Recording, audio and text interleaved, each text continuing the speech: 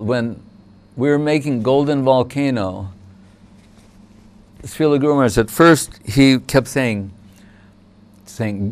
Golden Volcano, divine lava. And then he would say, is lava love?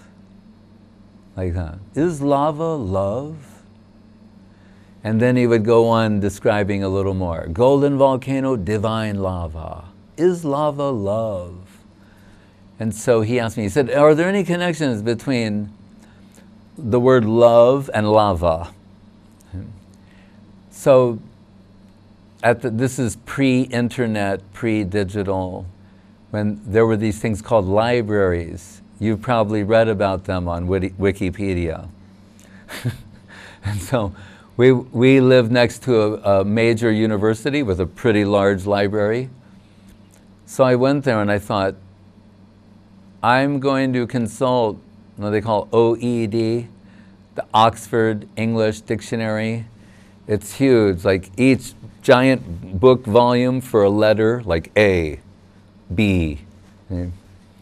So I thought, I'll look up love, because I couldn't find any connection with that and lava. So I find in the book L, love, and it's this book you read with a magnifying glass. The type is very small. And going up and down the page. And at last it said, Sanskrit, from the Sanskrit, lobha, lubyati, which means desire, like passionate desire. Right? Like we know, if you associate with Americans for any particular length of time, you're likely to hear them say something like, I love pizza. Right? So I can say, is that love? Pizza love. Is that love, or we're back to hankering, mundane hankering, desire to consume something?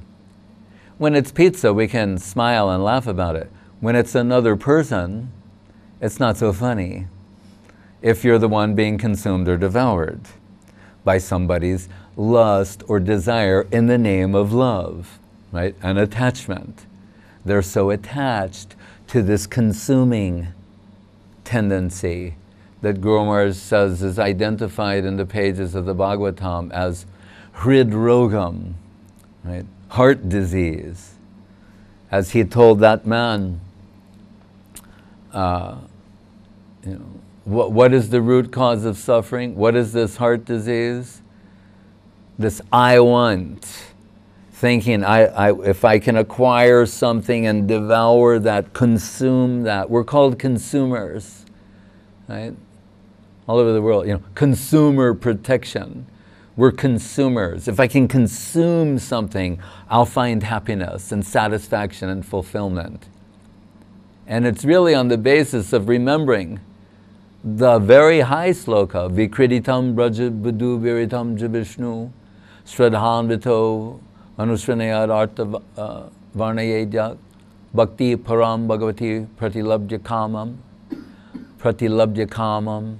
So it's so extraordinary that in this practical dealing and situation that Guru Maharaj would recall this slok from the Rasa Lila section, but use it in practical application by saying, and factoring in reincarnation. So he said, when I was in the body of an elephant, I ate a jungle and that hunger wasn't satisfied. And when I was in the body of a stool-eating pig, I ate a hill of stool and it was not satisfied.